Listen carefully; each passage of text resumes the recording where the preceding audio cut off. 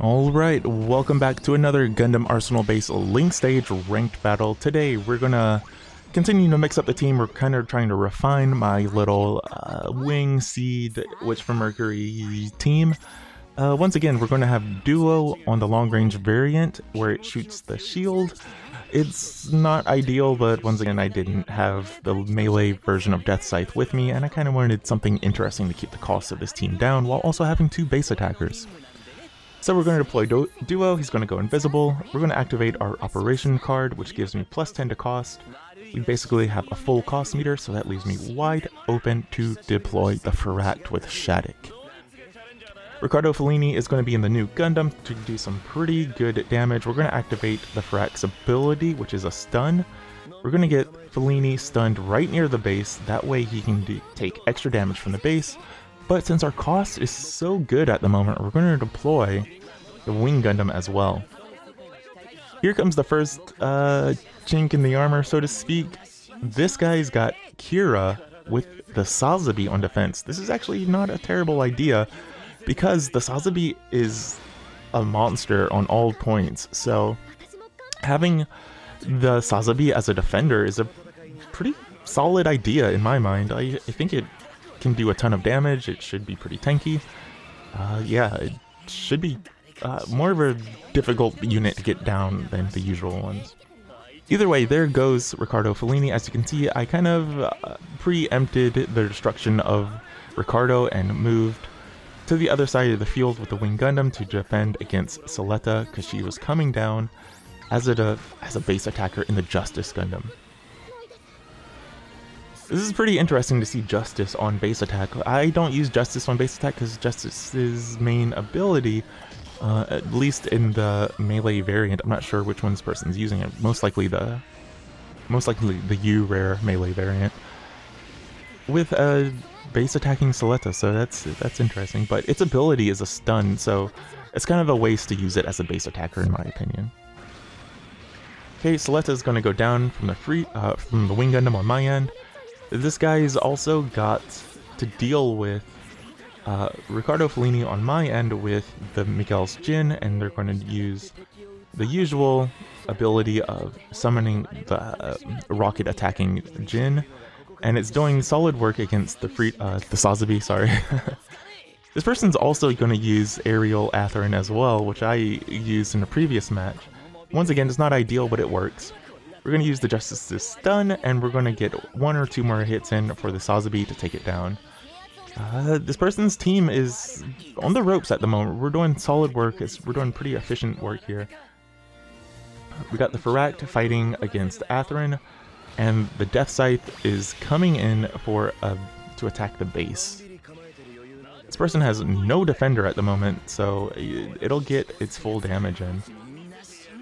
Okay, our cost is finished, so we can put the Wing Gundam, I keep wanting to say Freedom, we can put the Wing Gundam on the base defense again. Not going to waste any time with the new Gundam here. We are going to use an SP attack to do as much damage as possible. Here comes the Buster Rifle. Won't be able to take it down because the new Gundam is pretty HP heavy, but it should be able to do more than 50% definitely. 339. Yep, did about 40% damage, and with the base attack and the Wing Gundam doing some damage, the new Gundam's going to go down pretty darn quick. New Gundam activated an SP attack against the base. There's no real reason to do that, especially with a defender right there. But this person seems to be getting a little impatient here. They just wanted to get their little percentage of damage in. Okay. Atherin's pilot ability activated where he gets a bit of a HP boost. But my second SP attack is ready to go, and they still haven't deployed any defender there, so we're going to do Death Scythe Gundam's SP attack. Once again, melee, long range variant. Did 274, pretty good. But when you use an SP attack with an invisible unit, it makes that unit revealed, so Death Scythe is gonna be revealed and try to do as much damage as possible. This person is going to activate their Bridge Flowers operation card, which gives plus 10 cost, giving them the ability to deploy their last defender in the last card. It is Elan in the Freedom Gundam, which is pretty interesting to see. Freedom is good on all points. It is the best card in the game. It'll easily defend that base if it had any more HP, but I'm not too worried about it.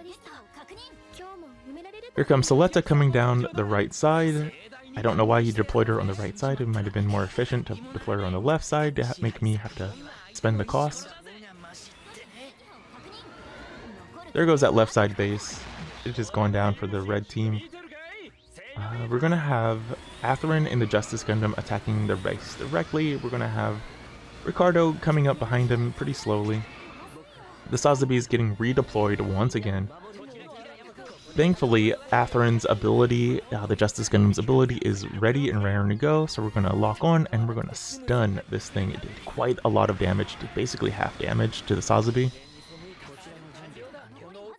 Got the 60-second warning, so cost meter is going to increase a little bit faster now. Soletta is going to do a direct attack against his space, but once again, I'm not too worried. We're kind of pretty far ahead against this guy. Match isn't done yet, but I think I got this one in the bag. Did direct damage. He's going to take this base down. Good for you, sir. Yeah, it's only a 20% difference, so we gotta not ignore him entirely, but we're going to deploy the Wing Gundam down there to defend our main base. Activated Riccardo Fellini's SP attack a little too early.